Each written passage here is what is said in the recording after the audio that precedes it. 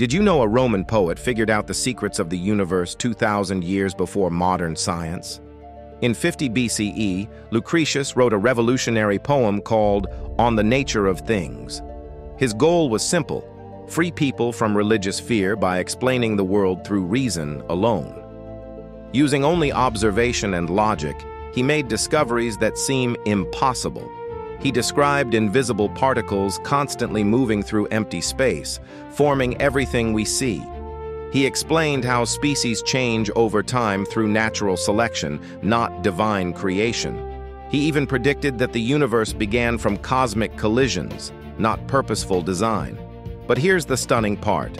He described concepts remarkably similar to DNA, extinction events, and quantum uncertainty, all through pure philosophical thinking.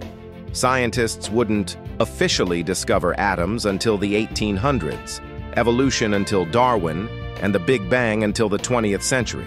Yet this ancient Roman had already mapped it all out in verse. Sometimes the greatest breakthroughs come not from technology, but from fearless thinking. Lucretius proved that human reason can unlock truths beyond any era's limitations.